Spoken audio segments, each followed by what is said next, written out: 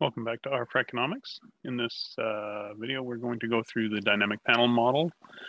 This is a GMM approach. So the data is indexed by both an individual and time. This may be an individual, or it could be a firm or a country. And the important thing is the model is y as a function of x's, and then a vertical line, and this gives our instrument set. Now, in a dynamic panel, the x's include the lags of y, either the first lag or multiple lags of y. And this leads to an endogeneity issue with the errors, and also leads to inconsistent estimates if you try to use OLS. So we need to use or OLS or a panel or a fixed effects or random effects. So we're going to use an instrument set in order to use this. Luckily, dynamic panels have an inherent set of further lags of y, which are valid instruments. So we need to bring in the PLM package and bring in the libraries for it. And in that library, there's the employment in the UK. And we can see what this has. It has firms. This is our individuals, a year, and this is the time.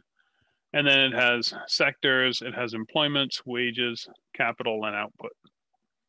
And the model that is going to be used is to say that employment is a function of lagged employment, wages and lagged wages, capital, and output and lagged output.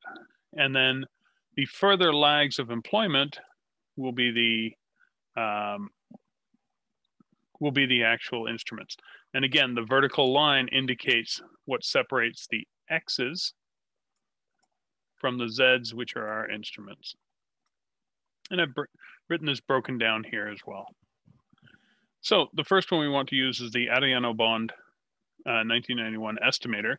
This is a difference estimator, which means that it takes the values that you have for y, and in fact, the entire function up until the vertical line, and it takes the difference. So it takes the first difference of everything there. So it's going to use a diff operator on these. And then the instruments are then used as actual variables.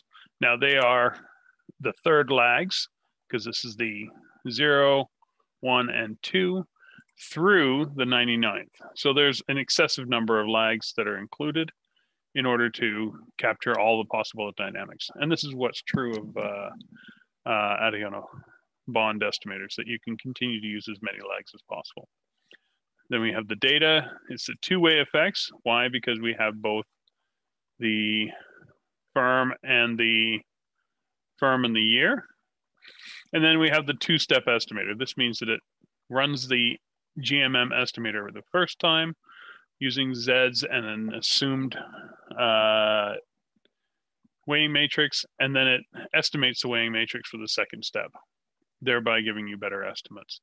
So let's have a look at our results. As you can see, here gives the formula and then the other things. Two-way, two steps model, unbalanced panel.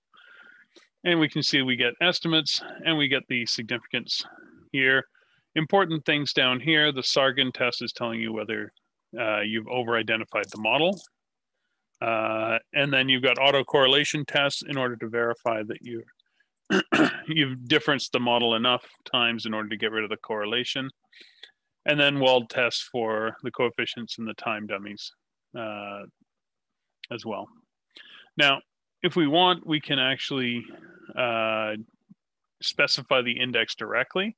Let's say there may be some confusion about which index needs to be set. So we can specify it from the data. And if you go through these, you'll find that we get the identical results if we identify them or not. Now the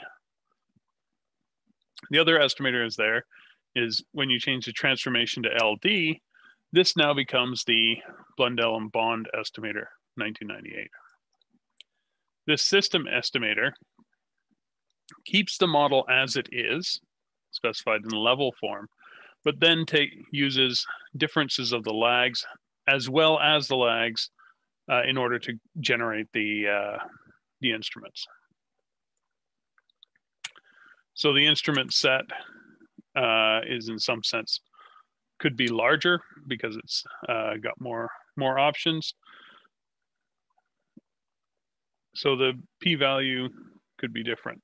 We had 25 here, and now we're using the differences, so we end up with 37 degrees of freedom. But as you can see, the estimates are slightly different between these.